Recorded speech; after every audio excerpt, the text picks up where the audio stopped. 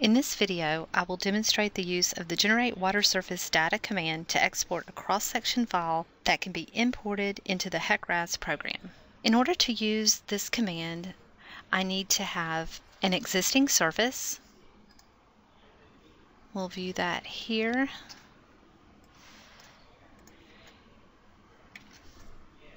This is a surface from which the cross-section data will be extracted. I need to have a horizontal alignment to serve as the center line of my channel, and I need to have 4 surface features representing the left bank, the left over bank, the right bank, and the right over bank. And you can see these. If I delete these out, we can redisplay those to demonstrate. We have the horizontal alignment here, and then the surface features that I have are left bank, left over bank, right bank, and right over bank. Now, before we go into the command, you'll need to make sure that it has been enabled in the application Addins. You can do that by going to Tools, Application Addins, and toggling on Hydrology and Hydraulics Add-in. Now the command will be located in Evaluation, Hydrology and Hydraulics, Generate Water Surface Data.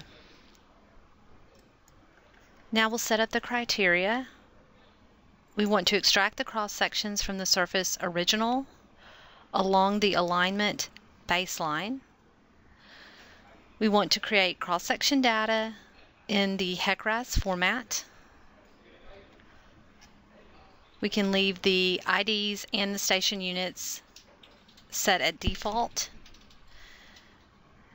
And then we will go out and select the 4 banks.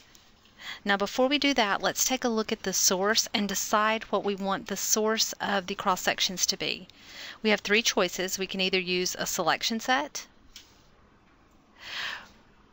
We can select the cross section source to all come from a certain level. So, for example, if you had graphics all on a certain level, you could set that here, and the cross sections would only be extracted along the graphic lines that were on that level.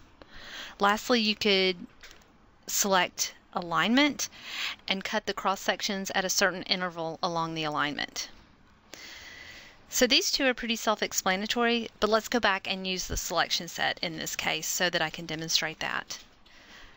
You actually have to have the selection set identified before entering the command. So I'm going to close out of the command, and I'm going to graphically place some lines in my design file. And these are going to represent the cross-section lines, and the HEC-RAS cross-section data will be extracted along these lines.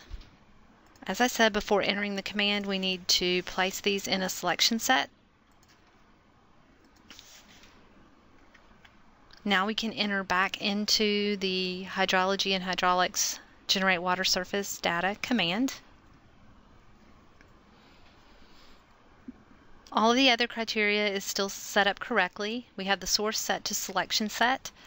So the last thing that we need to do is select the banks. So we'll select the left bank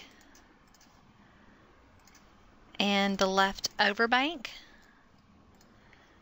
and the right bank and the right over bank. From here, I'll just click Apply. I'm prompted to save the HEC-RAS geometry file, so I'll give that a name.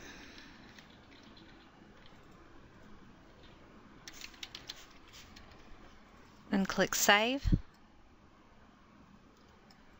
And the HEC-RAS file is written out into a format that can now be imported into HEC-RAS.